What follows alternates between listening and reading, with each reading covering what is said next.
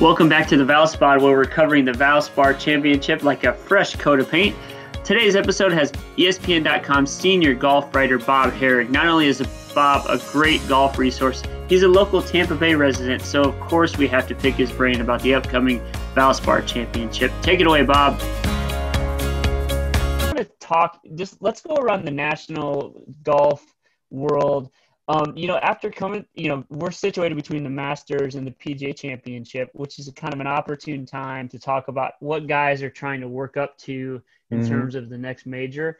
Now, I will tell you, as a casual golf observer that I am versus you're the professional, I came out of the Masters and I said to anybody that wanted to listen, hey, the times where a 40-year-old can win tournaments is over. It's all the big boppers. It's these new kids, these rookie hotshots, Zalatoris, that looks like he's like young enough to be my son, And then Stuart Sink goes out at the RBC at Hilton Head and just destroys that course. So what am I to make of all this golf news? Yeah, well, Stuart Sink finished 12th at the Masters. He actually, sort of quietly did that, and on a golf course where he probably shouldn't have any success, was able to – that actually earned himself a trip back to next year's Masters before he won Hilton Head. So I think the course, though, at Hilton Head makes the difference. It's not a bomber's course. It's a strategic course. You got to put it in the right spots.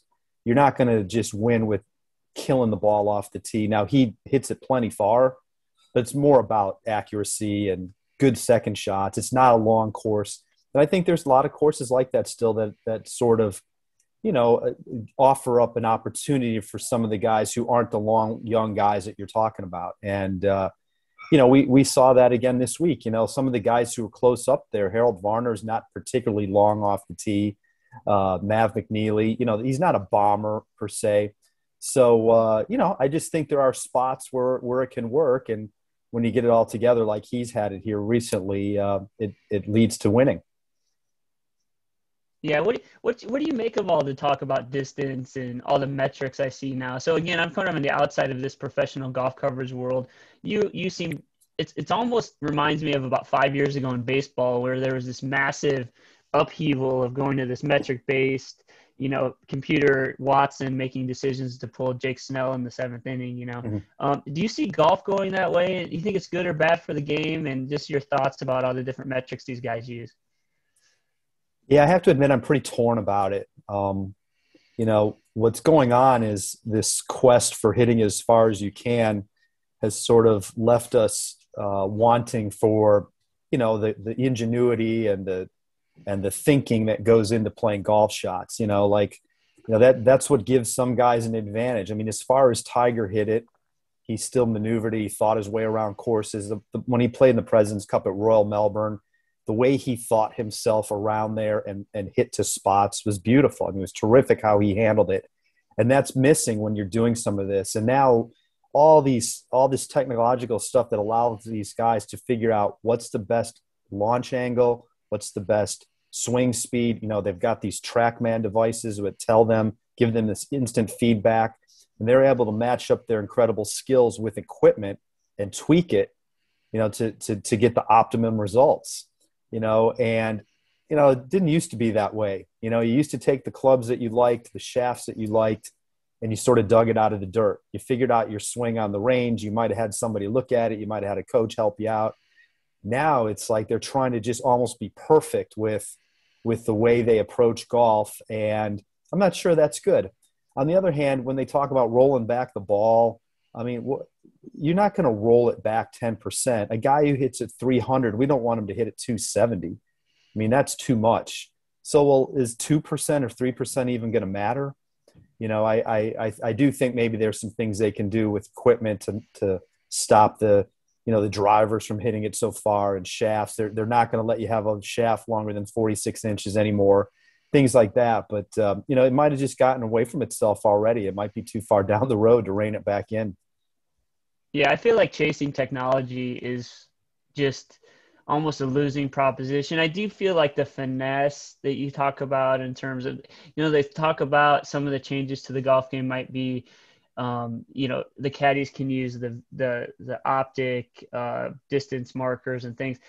I'm with you. I feel like we get thrown into this category of sort of old guys shaking their fist at these technological advances. And there is some beauty in, the imperfection of things sometimes. So I'm with you. Now, before I get off this thought, you did mention Tiger Woods, and I can't move on. Mm-hmm. You're my guy. When Tiger news pops, I go to your Twitter feed and see what's going on. Is anything going on with Tiger? Obviously not Valspar related, but he contended here in 18 and hasn't been back since. Obviously going through the injuries associated with the car accident in California. Do you have any updates? Yeah, it's really a shame because I think Tiger would have been playing at Innisbrook this year. I just had this feeling that if everything were okay, where it falls on the schedule, a few weeks before the PGA, a few weeks after the Masters would have been perfect for him. He obviously liked it, almost won in 2018. As far as an update, the information vacuum is vast. It's very, very – it's been very dark in terms of getting any kind of word from them. I mean, really, all I know is what they said and really the last time they gave us any update was right after the Players' Championship when Tiger had, said that he had gotten home. He had come home to Florida, and there's been no official word since. Now, a few players at the Masters said they visited him. I think that's a good sign that he allowed that. It shows that he didn't mind them seeing him. And Rory McIlroy even suggested he expected to see something worse than what he saw. Now, I don't know exactly what that means in terms of his injuries. I think it's pretty fair to say there's still a long way to go. Hopefully, maybe there'll come a day where they tell us when he's off of crutches and starting to walk, something like that. But that could be a while still. It's a lot of healing. Obviously, all the indications are in addition to the right leg, the broken bones in his right leg, there were multiple fractures in his right foot and possibly his ankle. That takes a while. And so, it's been we're almost 2 months now. And I think it's going to be a little while longer before we're going to get anything definitive. Man, I tell you everybody from the Valspar Championship up and down golf hopes Tiger gets back and gets well soon. I know you're part of that. Man, I can't even imagine what the atmosphere would have been like if Tiger would have been able to work this into his schedule had the accident not happened. The 2018 atmosphere was just unbelievable here. Yeah, no question. It was probably the best it's ever been. I mean, that was and you think back to that, it was only his fourth start after the spinal fusion surgery. He had it in April of 2017. He went 6 months before he could even pick up a club. So you're looking at September, October, and in March, there he was with the chance. I mean, it was crazy. It was only his fourth tournament, and it was pretty impressive what he did. To even to lose by one, if he'd have made a putt or two here or there on that last round, he might have pulled it off. Man, he was close. I was one of those naysayers that said, we haven't seen him before. Copperhead is typically an interesting course to maneuver around. He may struggle with some of it because if you miss the fairways, it's pretty tough to work. And some of the shots that we were seeing him hit fresh off of injury were just astounding. So let's dive into the Valspar Championship, Bob. Again, guys, we're here with Bob Harig. He's the senior golf writer for ESPN.com. Check out his work in his social media. So, Bob, let's talk about the Valspar Championship. Again, it's almost like a hometown tournament for you and I. Yeah. So the Copperhead course, during all these media days and things, we hear that the players rank the Copperhead course at Innisbrook very highly amongst all the courses that they play on the PGA schedule. You've seen all these courses. I mean, how's it ranked for you? Yeah, it's great. I mean, it's one of the best out there for a lot of reasons. One is it's not typical Florida. It's not your typical Florida resort, flat, sand, water golf course. In fact, there's really not a lot of water on it. It's more like North Carolina. It's got some undulation. It's got pine trees. It's got a lot of movement. It flows. It requires these guys to think a little bit more off the tee. You can't just bomb a driver. And that's why I thought Tiger was well suited to it, because he didn't have to hit a lot of drivers. He could hit 2 irons off the tee if he wanted, or a 5 wood if that was in his bag, 3 wood, and play the long iron game into greens. So, I think for those reasons, it doesn't require you to shoot 18, 20 under to win. Many times it's a single digit under par score, 8, 9 under wins. And I think I think the guys like that. I think they like to be challenged just outside of making a ton of putts, and a lot of tour golf is, you got to hit a lot of greens. You better shoot 6 under par every day. Well, at Innisbrook, if you shoot 69 the first day, you're not out of it. Even if you shoot par, 71, you're not out of it. So, the undulation, the 5th and 6th holes, there's more elevation change in this area right there than anywhere in the entire county. And then you get to the back 9, there's some more. 16th hole is one of the best holes on the tour. So, there's a lot to like about the Copperhead. And when it's in great shape, man, it's tough. Yeah, and I know there's been a lot of talk this year when we're approaching the tournament that, again, tees off on the 29th of April here at Innisbrook at the Copperhead course. There's been a lot of talk about the change in schedule. We moved back in the year a bit. We're usually in March, at least the last few years. Now we're in May. It necessitated some changes in how the course is prepared, definitely with like overseeding of the fairways and things. Do you expect the players to did players take notice of that when they think about their strategy heading in, or somebody like Paul Casey, who's won the last 2, is he just going to play the same game he's played to be successful here? Yeah, my guess is you have to take that into account. I mean, it's a much different golf course from mid March to late April, early May. As you noted, the ryegrass. In the fall, they put down ryegrass because the Bermuda starts to wean out as it gets a little cooler. Bermuda is a summer hot grass. Well, it's starting to get hot now. So that Bermuda is coming back. And what it does is it fights back against the rye. That's been put down mostly to make it look pretty.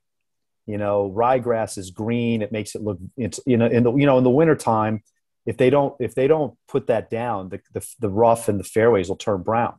Mother Nature takes over because it's not the growing season. So they put that down to make it look nice, and that holds really well into March.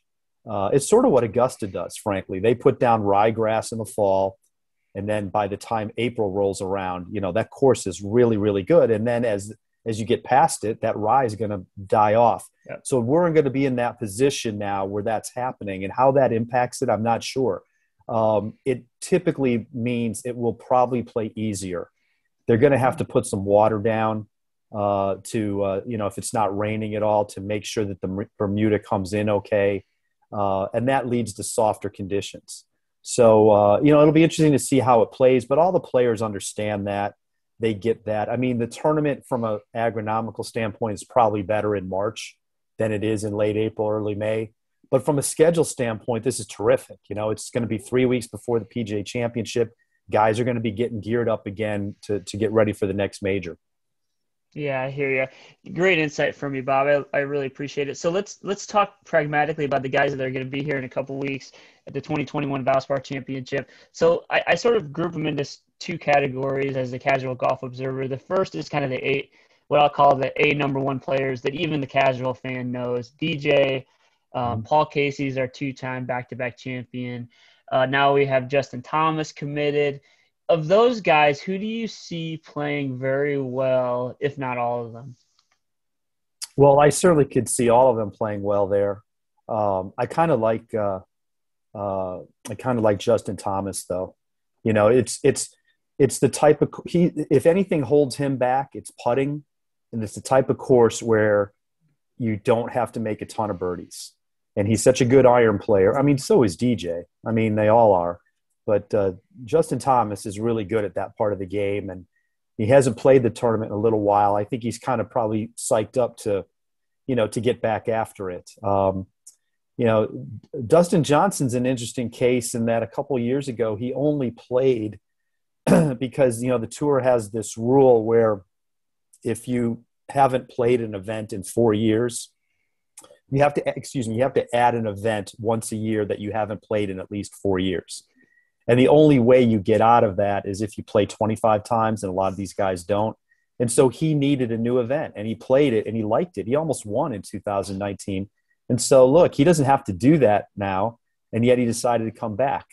So that's kind of a neat thing about how that rule has some impact.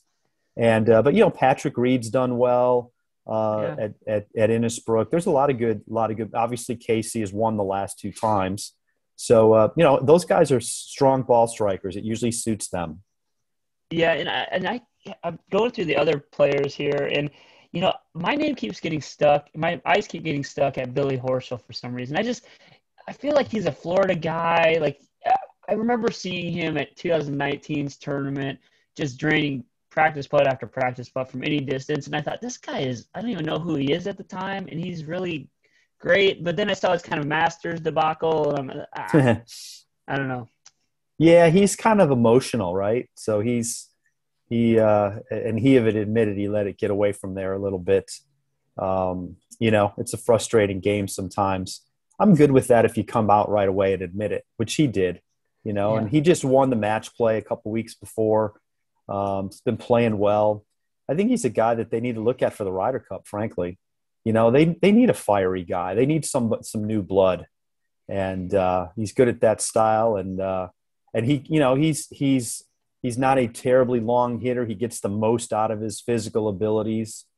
I kind of like him, when he's on. The thing with him is he plays a lot, and so you never quite know. You're not going to have it every single week, and so it'll be interesting to see how he shows up and fares. Yeah. Okay. So Bob Harig here, senior writer, ESPN. Check out his work. Bob, I've got to get you on record. 2021 Valspar Championship tees off on the 29th of April. Somebody's going to be hoisting a trophy on the 2nd of May. Who you got? Yeah, well, my track record in these things is awful. It's impossible. It's right. It is really picking one guy out of 150 or whatever. If I were any good at this, all right, move to Vegas. You can give me one guy, but then tell him why he would win. So you can be wrong on the guy, but maybe you're going to tell me chipping or something. Well, for the reasons I mentioned earlier, I like Justin Thomas. Obviously he's one of the best in the world. He can move the ball. He likes a type of course like this. He can hit his irons great. It's a second shot course. Solid irons is the key. It's not about making 8 birdies around, which he can obviously do too. It's more about getting the most out of it, turning a 71 into 67. That's sort of his game. So, and I think he's going to be sort of geared up to be getting things back together again. All right. Well, hey, we appreciate your time, and like I said, everybody, whether you're a very serious golf watcher or like a weekend warrior that can't hit a shot like me, Bob Harig from ESPN is the person you have to plug into to make sure you're reading all about not only Tiger Woods but everything around golf, because there's lots of golf without Tiger even. All right, Bob, thanks for joining us. I'm Tobin Walsh. Thank you for joining the ValsPOD. Look for our future episodes and follow along at The Good Bad Dad on social media platforms, or at Valspar Champ, or at Innisbrook. We'll see you next time.